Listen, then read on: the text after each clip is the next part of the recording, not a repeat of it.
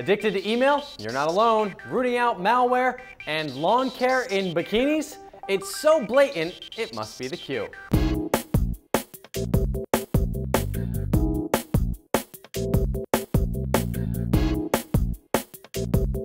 Hey there, what's going on? I'm Rich DeMuro with CNET TV, and you are in the queue, the best tech video with a suspiciously English-sounding name you'll watch all day long. First, your must-click moment, just take a little off the top. A Memphis lawn service now offering bikini cuts, and the video might be more popular than the actual service.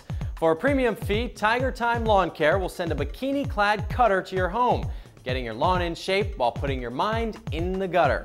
Okay, after watching this video, does anyone else think it seems a little dangerous to cut lawns in a bikini? Bet you they didn't think about that. Moving through the queue, think you're addicted to email? Well, you're not alone. AOL has the survey to prove it. According to their third annual email addiction survey, Americans love their portable email. We're now using our handhelds to check messages anywhere and everywhere, including the bed, cars, bathrooms, and even church. Thank God I got that email. Washington, D.C., the most addicted city in the country, followed by Atlanta, New York, San Francisco, and Houston. Two growing issues: checking your messages on your handheld in the middle of the night. Yes, a lot of people do that. And checking every single time an email arrives.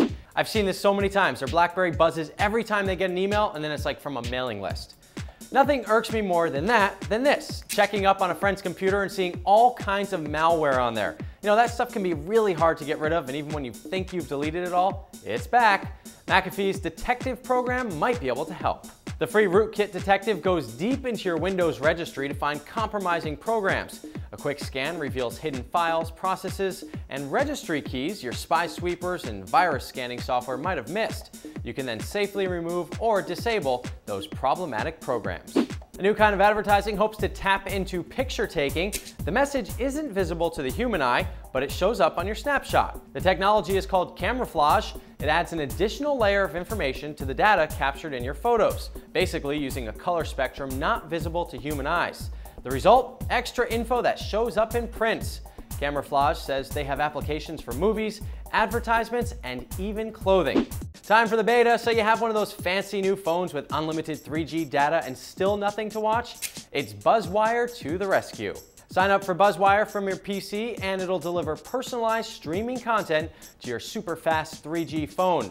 There are more than 2,000 audio clips and 1,000 videos on weather, TV shows, and even those cool viral video clips. The service is available free and direct to consumers during their beta, but BuzzWire does have plans to link up with carriers and then charge a couple bucks a month for access. So get it while it's hot.